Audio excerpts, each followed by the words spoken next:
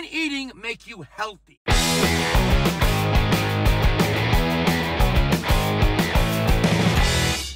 Hey, what do you hear? What do you say? My Facebook, YouTube, Twitter, Instagram, Google+, your sister's ass, the Pony Express. A very ticked off Vic here.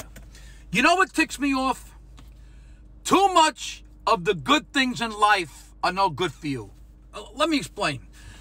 I always believe that no matter what you do in life, a simple basic rule is everything in moderation. But sometimes it comes to a point where you just want to say, fuck it. I recently just turned 60, and the older you get, the more you have to take care of yourself, especially now with all this shit going on. You don't want any underlying conditions. I eat right, I exercise, I take my vitamins, I get plenty of sleep, but why is it taking care of myself have to be so painful? Why can't it be the other way around? Why can't I eat every day like I have 3 fucking assholes? I love to eat, especially being an Italian. The food is like a religion. Sometimes I can eat like I'm going to the electric chair. I mean, I like to eat.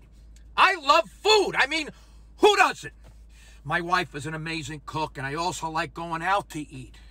I like appetizers. I like the main course. I like the dessert. Just keep the food coming, and I'll eat it.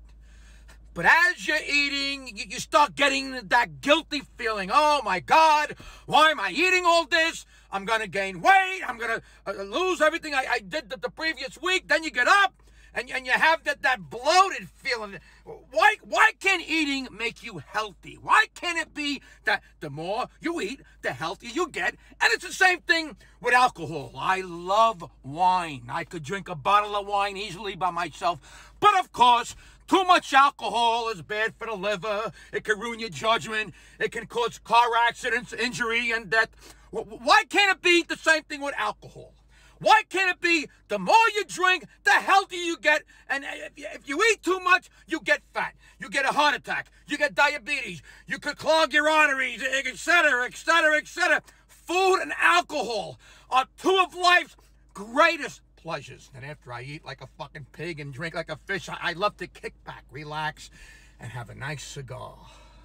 Once again, something else that can give you cancer. Why can't it be that the more you smoke a cigar, the healthier it is? Cigars are so soothing, so relaxing. I would smoke a cigar every freaking day, but I limit myself because my father was a heavy cigar smoker and he died of cancer. And then there's always that guilt aspect of any of the above, all these good things in life.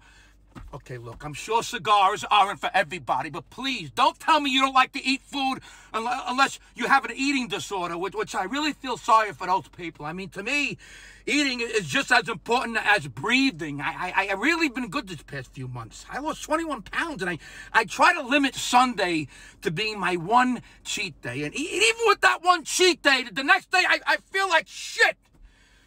Even having too much sex can be bad for you. Well, unless you've been having sex, with the same partner for a long time and you're both loyal to each other.